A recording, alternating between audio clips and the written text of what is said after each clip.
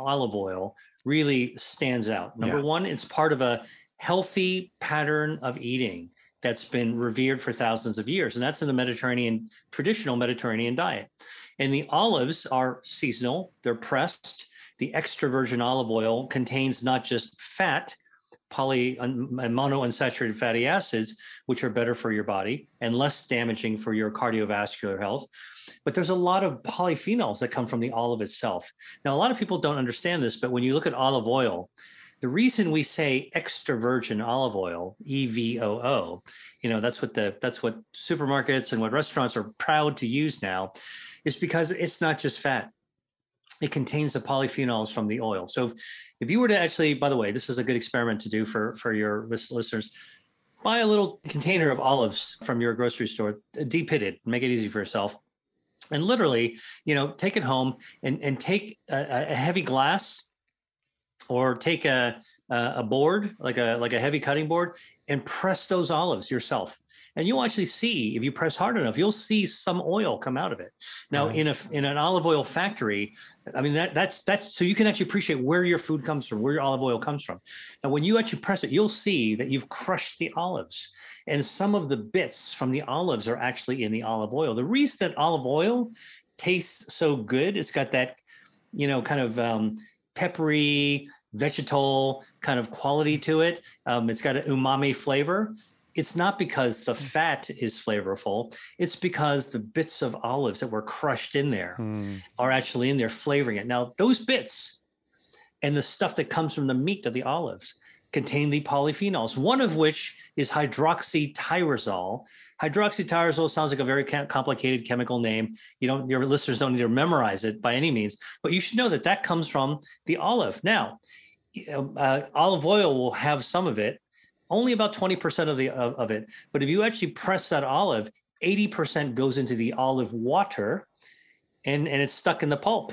And so one of the things that I always say is that, if you really love olive oil and you want to get the most out of it, just eat the whole olive, and you can actually cut up an olive and you'll get a little bit of fat, you'll get all that flavor, and you'll get a lot more of the polyphenol.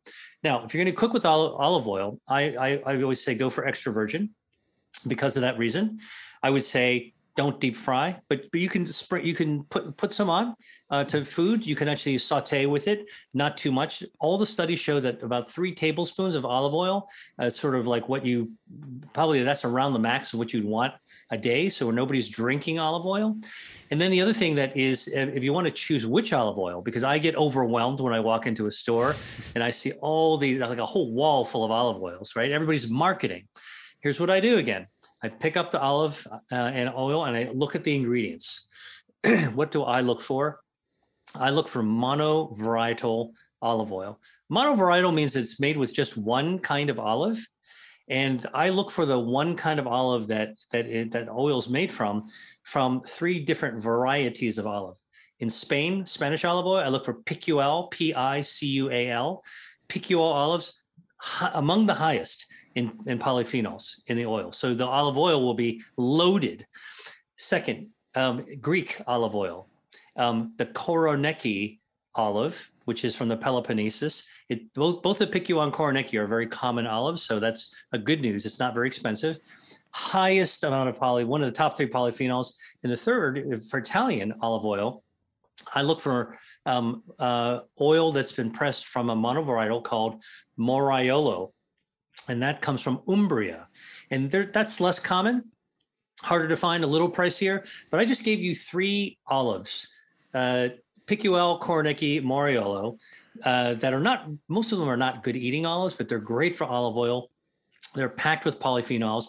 If you get olive oil that is monovarietal, pressed only from each of those, you can be guaranteed that you're getting sort of the capo de capo of the polyphenols in the olive oil. Yeah, I love that. I actually, in my kitchen, as we speak now, is the Picual olive. It's, well, I would have called it a single origin, but that's because I'm probably used to picking coffee. But as you were describing that, there was such a wonderful energy in your voice and your body language. It reminded me of like a wine connoisseur talking about the different varieties of wines, or a coffee connoisseur talking about that, I get the single origin bean from this particular farm.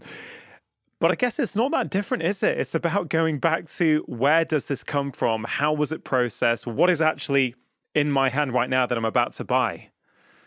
Yeah, and there is great pride that we as humans have always had, and it's still within us to know something about the food that is around us. I mean, if you talk to a farmer, they are proud of what they have. If you talk to a villager, they're really proud of what their community, what grows around their community. And again, I think that, something that maybe that we're fighting against, because I want to draw back the jargon that you raised at the beginning that I think is helpful to think about. What are we really fighting against? I think we're fighting against our distraction from ourselves, getting to know who we are, getting to know, slowing down so we can actually understand our own pace. We're getting distracted by the pace of what we're expected to do, and so we've got no time for ourselves, right? I mean, every young working parent certainly feels that way. Mhm. Like, man, I'm so busy, I don't have time for myself. And yet, when it comes to food and health, we all need to have that time for ourselves, and I think we should take great pride in saying what it is that we actually love. Yeah. A lot of people talk about the health properties of vegetables. Of course, you promote all kinds of vegetables which have different impacts on the body. But some of the time we're told to sprinkle or pour some olive oil onto the vegetables because it helps us absorb nutrients from them. What's your perspective on that in view of what you've just said about oil and, perhaps not over consuming it, even though it can be healthy? Yeah, well, let's unpack that, because there's two things that you were describing. One is that in plants, let's take a tomato as a great example. There are natural substances, natural chemicals, like lycopene. Lycopene is a carotenoid. It helps to make the tomato red. It has lots and lots of healthful properties. It's a powerful antioxidant. I've studied lycopene in a laboratory, and it actually can help starve cancers by cutting off the blood supply. It can slow the shortening of telomeres to slow cellular aging, and it can actually protect our DNA from even sunlight and ultraviolet exposure. Lots of good things about it. Now, lycopene actually is naturally occurs in a tomato on a vine in a chemical form that our body doesn't absorb that well. So if you pick a tomato off the vine and you cut it up and you throw it into a salad, it might taste great. Just got some vitamin C in it. It's a great source of hydration and great flavors. Okay, especially if it's like a homegrown heirloom type of tomato. But you're not going to get as much lycopene. You're probably only going to get maybe 20% of the lycopene that's in there. But you want to, like for me, I want to get as much of the good stuff as I can. So here's what research has found. If you wanted to convert that chemical structure of lycopene into a form that you can absorb better, your body can avidly absorb, what you want to do is you want to heat the tomato like in a pan, and with the heat will change the chemical structure from a form your body doesn't absorb that well into a form that your body avidly absorbs, loves to absorb it. Now you go from 20% absorption to 80% absorption. You flipped it around completely, upended that equation completely. Now you're really absorbing it. Now, here's one additional thing though. How would you heat a tomato in a pan? You heat it in water or nothing? No, not really. You put a little bit of olive oil in it. And why is that? And it's because lycopene is a substance that we call fat soluble. It's a lipid. It loves to dissolve into fats. So a little bit of olive oil in tomatoes on a pan, sauteed, so it's soft, change the chemical structure. Flavors are really great now. And you have that. Now when you eat that tomato sauce sauteed in olive oil, the olive oil with the lycopene is carried into your body even more efficiently than if it were cooked in water. And so again, that's just one example of thousands of how oils with fat soluble foods. By the way, if you didn't want to look at olive oil, here's another common snack in the United States anyways, kind of tearing a page book from Latin American cuisine. You have these tortilla chips, and then you wind up actually having a salsa and guacamole. The salsa is often sort of stewed down tomatoes, cooked down tomatoes, served room temperature or chilled. And then the guacamole is just avocado that's been smashed up. Now, avocado has a lot of healthy fats in it. It's a fat soluble veggie. It's actually quite nutritious. Remarkably, people eating avocado actually shrink their waistline because actually, even though they're eating fat, it actually it burns down harmful fat. It's a whole other story that we had. But if you have guacamole, avocado with tomatoes, you get more lycopene. And so that happens to be kind of a popular snack in the United States. Yeah, I love that. So the right combination of foods can actually help absorb the nutrients. I think black pepper also can do that, right? With certain nutrients. Well, right. So black pepper so this is an interesting thing.